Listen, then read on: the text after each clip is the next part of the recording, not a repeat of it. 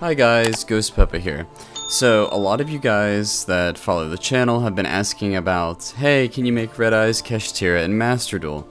So, as of today, we actually got a surprise bonus of getting Red Eyes Black Meteor Dragon alongside the expected Red Eyes Soul, which Soul is a decent card, and we're going to run it as a one-of in here. But the real thing that's going to help to enable us is Red Eyes Black Meteor Dragon.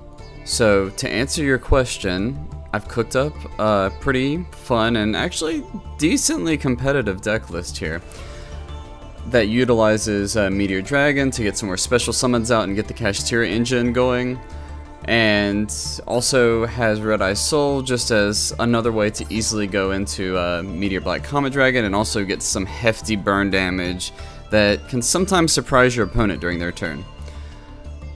But aside from that, let me go ahead and go through the deck list for you guys. We have Red Eyes Black Dragon at a 2-of. We have Black Metal Dragon at a 2-of. Notice how some of these numbers have dropped a bit just because we needed to make room for some of our Kashtira cards. Now, in full power Red Eyes Kashtira, we would ideally be using at the very least Kashtira Theosis as well. Kashtira Theosis is an extender in Kashtira decks, which, if you have access to one Kashtira on field, it lets you special summon another from deck, instantly giving you access to rank 7 plays. That really helps the consistency of this deck, but for now, this is as far as we can take it. And I think you should have some definite fun all the way up to gold, and honestly, you could probably take this in plat and have a good time too. But continuing on, we have 2 Max C, because Max C. We have Mecha Phantom Beast O-Lion, which is a Sin target for Auroradon. We have Phantom Knights of Silent Boots. This is for Slash. Same thing as you guys have seen in my adventure build. We send it to make Slash, banish it, search out Phantom Knights Fogblade.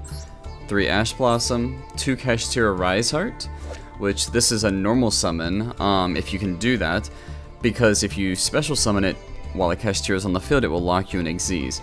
Also, keep in mind, this is one of the Kashtiras that is a warrior, so you can actually use this as equip material for Slash later on. Its Banish effect makes it a level 7 and also gives you access to Kashtira as long as you have their continuous spell Kashtira Birth on field. Followed by that, we have 2 copies of our Red Eyes Black Meteor Dragon. We have Bystials, one of each of those, Magnamut, Saronir, Druis Worm, Baldrake. We have 1 Soul, as I said. We have 2 Fenrir, so we're maxing that out. We have to max out Kashtira Unicorn because Kashtira Theosis isn't a thing. But we definitely run 3 of those. Then we run 1 Kashtira Ogre. So of these 3, these are the 3 level 7s that special summon that are currently in Master Duel. Fenrir, once it can special summon, but then also 1, it can search for another Kashtira from deck to hand. Usually you will search Rise Heart and Extend. Also, if it attacks, it can banish 1 face-up card. That could be a monster, that could be a spell, that could be a trap, any of those. Unicorn, special summon, it can search a Kashtira spell from deck to hand. Right now, we use it to search Birth. Later on, you can use it to search Kashtira Theosis. Its secondary effect is when it attacks or when a opponent's monster activates its effect, you can look at your opponent's extra deck, so you're getting extra deck knowledge, and banish 1 monster from it face down. Ogre, same special summon clause. It can search a Kashtira Trap, which right now we have Kashtira Preparations. Later on there will be a lot more options for us to go into, but for now this is the one that we're going to run. Also, when an opponent's monster activates an effect or when it attacks, it lets you excavate up to 5 cards deep off the top of your opponent's deck, banish an excavated card face down, and place the rest on top in the same order. So keep in mind, this does sort of let you choose what your opponent is going to be drawing, but it does give them hand knowledge and you are not changing the order, so they will know what's coming. After that, we run 2 Bystial Lubellions for our Bystial package. We run a Red Eyes Darkness Metal, Monster Reborn, 1 for 1, 2 Red Eyes Fusions, triple Tactics Talent. We only run this as a 1 because we do risk bricking in Red Eyes and we need to keep things as tight and clean as possible. So we run it as a 1. 1 Branded Regained for our Bystials, 2 Birth. We run 2 Called By. We run a Red Eye Spirit, Red Eyes Fang with Chain. Already mentioned Fogblade. We do run Branded Beast in this deck, unlike some of my other Red Eyes decks, because we do have the capability to recycle a lot easier with this variant. So we definitely run in this as a one-of. Then Prep, as I mentioned. So in our extra deck, we run the 2 Red Eyes fusions that are pretty key to most of our builds, which is Slash and Meteor Black Comet.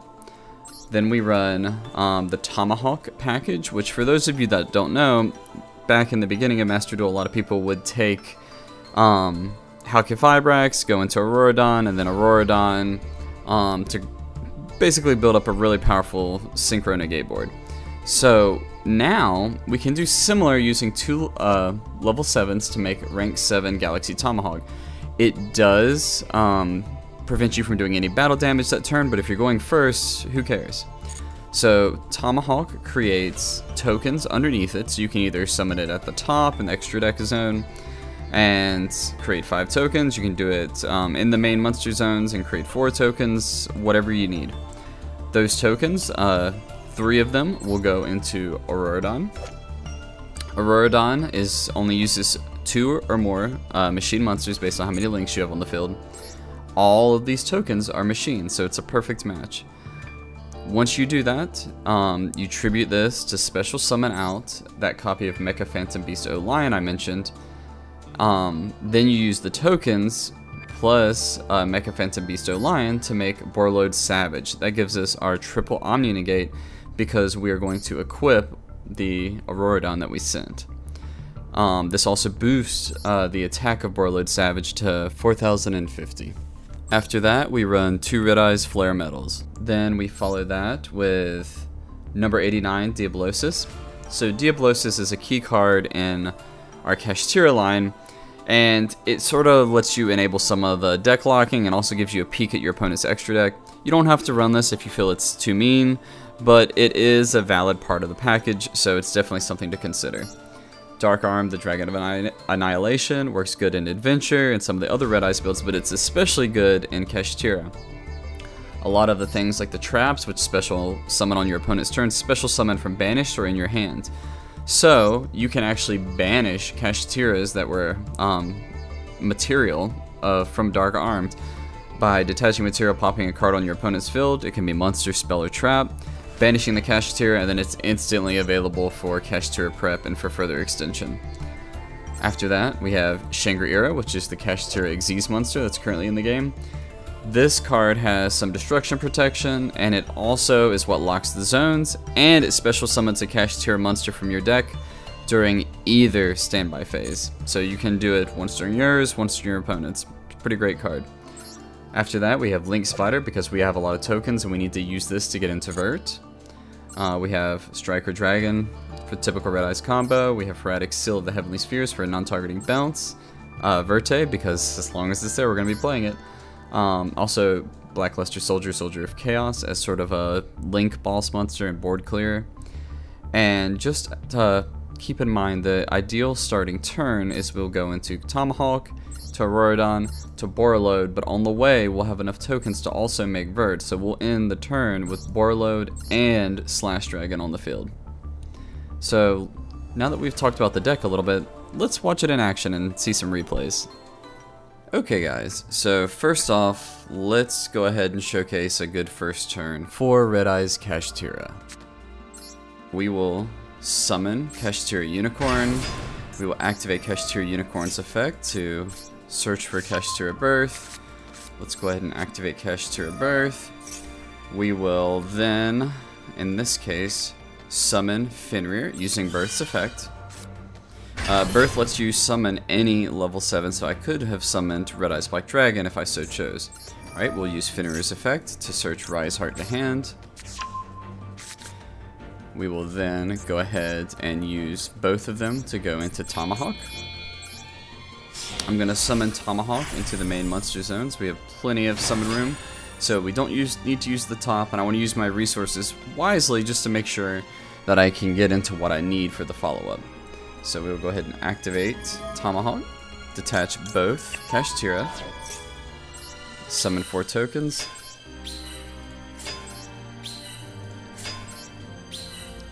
Okay, in this case, I will then go ahead and link one of them away into Link Spider, because I'm going to make Vert first, and Verte requires that you use 2 effect monsters. The reason I'm doing this is because when I make Auroradon, using the remaining 3, it is going to create tokens, and after that effect is activated, I cannot Link Summon for the rest of the turn. So we need to be wise and careful about that. So first, we'll do Vert.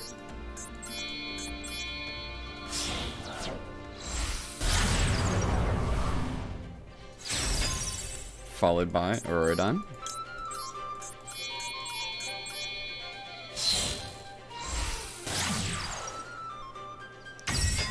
It's best to get in the habit of summoning all these tokens in defense, just in case you have any left on the field, because I guarantee you will. After that, we can go ahead and use Mecha Phantom Beast effect. We will send Mecha Phantom Beast, very, very important, and one of those tokens, to summon Mecha Phantom Beast O-Lion from the deck. Then we will go ahead and go into Borreload Savage.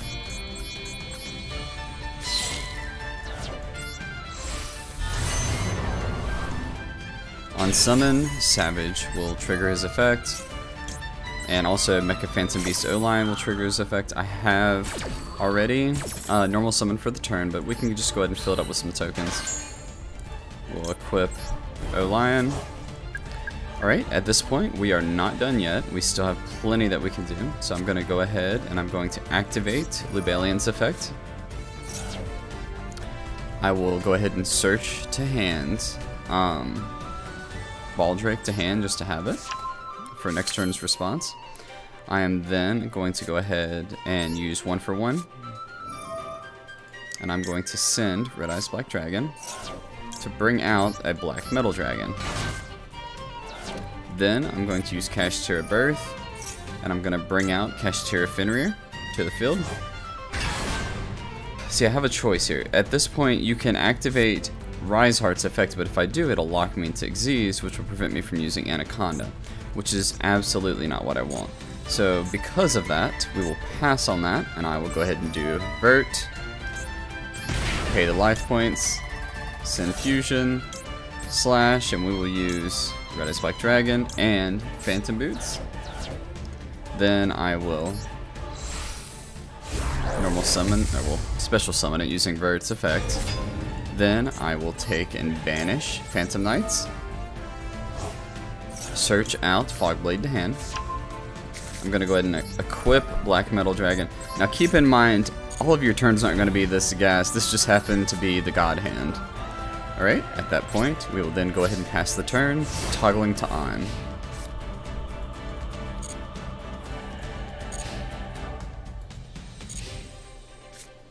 Okay, they have summoned to the field. I can now activate any of my Bystials and that kind of thing. But nothing of concern yet, so we'll wait. They're activating a Sanctuary Field spell, which prevents battle damage. Don't care. Continue. Battle phase. The only thing that they can potentially kill is our token or Verte, neither of which I care about. Okay, so if he's targeting Borreload, that means he has something at hand that he's going to trigger. So let's watch and see. There it is, Honest. So in response, we will negate that with Borreload.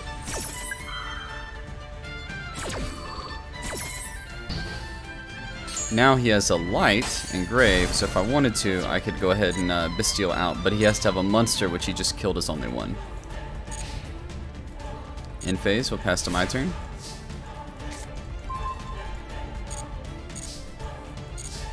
Okay, we went through their turn, and now we're on the follow-up turn. I have access to Lubellian, I have access to another Vert if I so choose, or I can start going into the Kashtira line.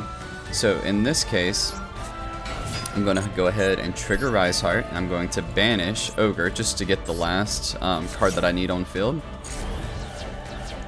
Then I'm going to go ahead and link these away into Chaos Soldier. I'm going to use Fenrir's effect to search another Rise Heart to hand. Birth can special summon Unicorn, Ogre, or Rise Heart, depending on where I want them to come from. So Ogre, I'm going to summon that. I'm going to trigger Ogre's effect. Add Prep to hand. Now, at this point, you see I still have a lot that I can do. I can also start going into the Bystials and get out Lubellion, which in this case really isn't that bad of an idea, but we have more than enough damage on field. So one key thing with Red Eye's Kashtira is you have so much gas once you get going that literally you can over damage them. Like right now I have 15,650 damage on field. That's more than enough. I also have access to Dark Arm, so if I wanted to pop some back row, I could do that first. I could go ahead and go into Flare Metal to get some more battle protection and some burn destruction. There's just so much that I can do to keep going. But at this point, let's assume they don't have anything else. Winter Battle. Fenrir, its effect activates on attack declaration. They have a face-up card, which is the field spell, so I'll go ahead and banish that. I'll go ahead and hit. We'll attack with Slash, and Slash's effect can activate because Rise Heart is a warrior. So I'll equip Rise Heart to now get a 3600 attack slash. Hit. And Burlowed Savage is 4050, so we have more than enough damage. And so this is probably the best case scenario, but with that you have a pretty strong board to beat. Okay, this time we're going second. We did not draw into any of our Kashtiras so far, and not in that first draw either. So our best option is to go ahead and start leaning into our Bystial line, which we drew copious amounts of. So we'll go ahead and trigger Lubellion. I'll add to hand Magnemite. I'm gonna summon Black Metal, Striker, usual combo, Black Metal.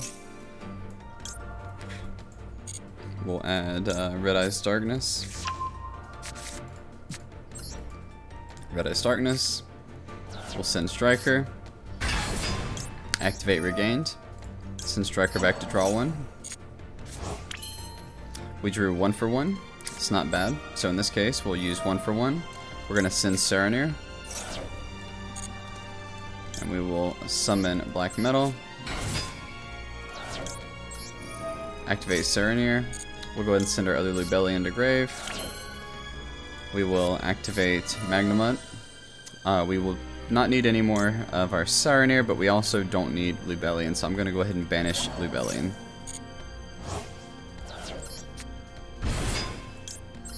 Activate Magnemite. Okay, now we have Red Eye's Darkness Metal. I'm going to go ahead and summon Black Metal. At this point, we will go ahead and go into Vert. Using both Black Metals, they're not once per turn, so you can double trigger like this. 1, 2.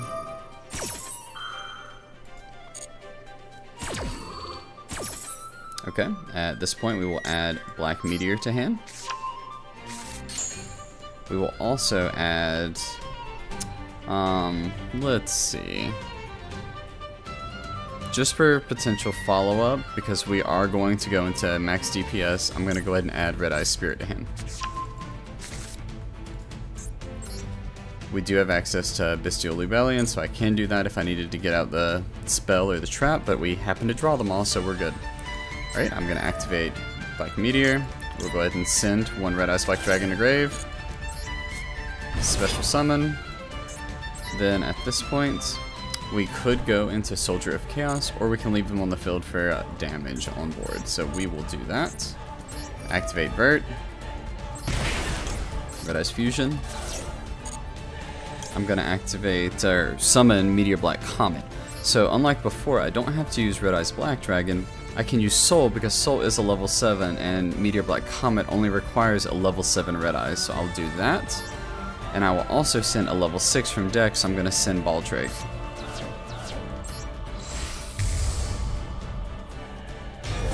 Meteor Black Comet hits the field, triggering the burn effect. Then we can go ahead and send the other copy of Red Eyes to the graveyard to burn. Enter battle. Attack.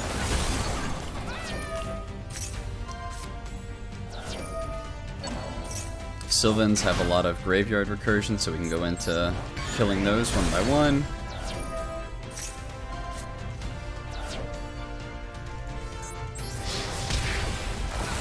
And I have enough to kill them here, but I'm going to go ahead and show you a special thing that you can do, say if you didn't have enough to kill. So I'll go ahead and set Red Eye's Spirit, and then I'm going to go ahead and pass the turn. Magnemite will search to hand. We will go ahead and we will add to hand Baldrake in this case.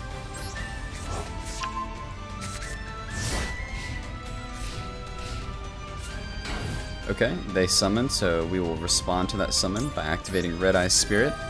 And this is the funny tech I said you could do with Soul. The Soul's sort of gimmicky, but you can do this. Whenever you use Red Eye's Fusion, it makes one of your cards that you summoned using Red Eye's Fusion called Red Eye's Black Dragon. Red Eye's Soul burns by targeting one Red Eye's Black Dragon I control and burning them for the attack. And it's a quick effect, so during their turn I can burn them for 3,500.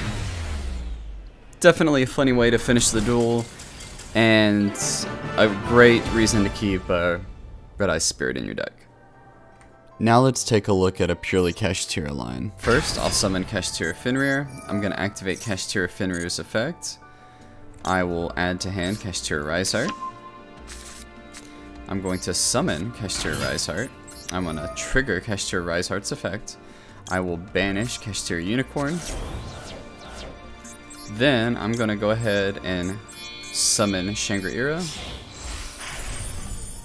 And after that, we'll go ahead and rest on that. Shangri-Ira, during their standby phase. Now keep in mind, just like you saw, I could Ash, they could Ash this as well. It lets you special summon a Kashtira from your deck. Usually the one that you're going to want to summon is Fenrir, to have that banish when they activate a monster effect.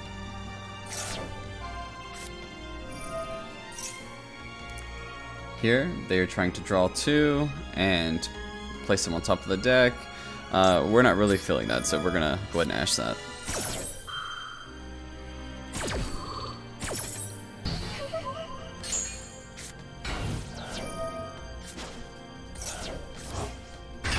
They triggered a monster effect, so in response, I can trigger Fenrir, and I can go ahead and banish what they just summoned.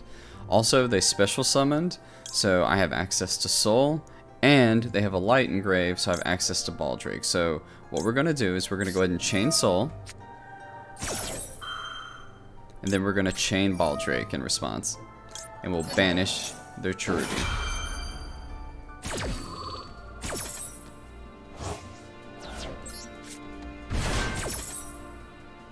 And we will go ahead and we will summon Red Eye's Darkness Metal for some future follow-up.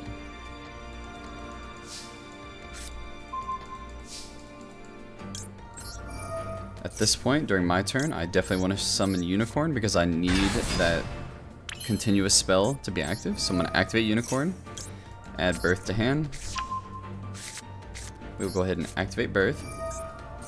I'm also going to want to get my Kashtira Riseheart to hand, so we'll do that.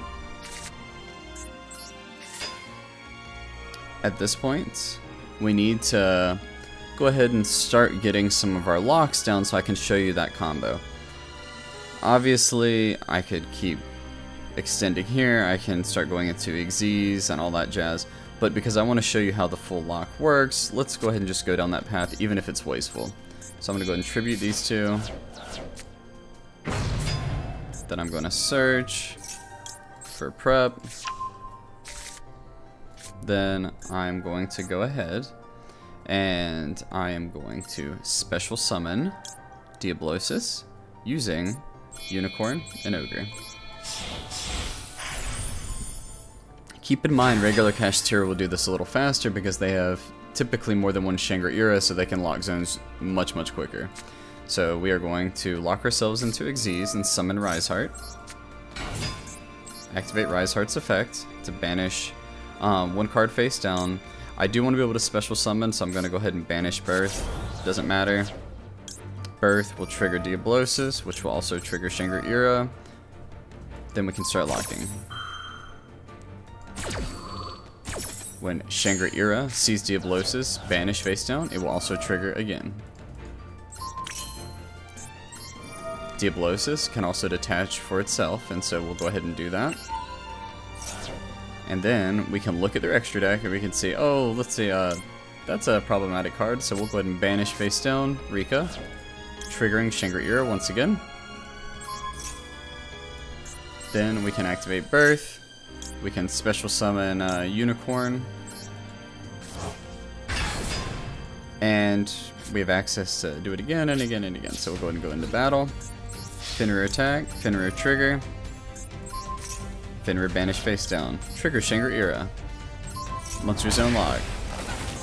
Unicorn. Unicorn trigger. Banish a card face down. Doesn't really matter in this case. Trigger Shangri-Ira. Lock 5. And as you can see, we have enough damage to end the game here, so we'll go ahead and do that. But you can see how this can spiral out of control, and I did 5 zones during my turn, so they could easily, if they were playing pure Kashtira, lock all 10. Even more so when the full support releases, so just keep that in mind for the future. But either way, they're done. Once the rest of the Kashtira support releases, this will definitely get a lot more powerful, but I definitely see it being one of the top 3 versions of Red Eyes alongside D-Link and Adventure. Anyways, I hope you guys really enjoy this creative new way to play Red Eyes, and I'll catch you guys next time.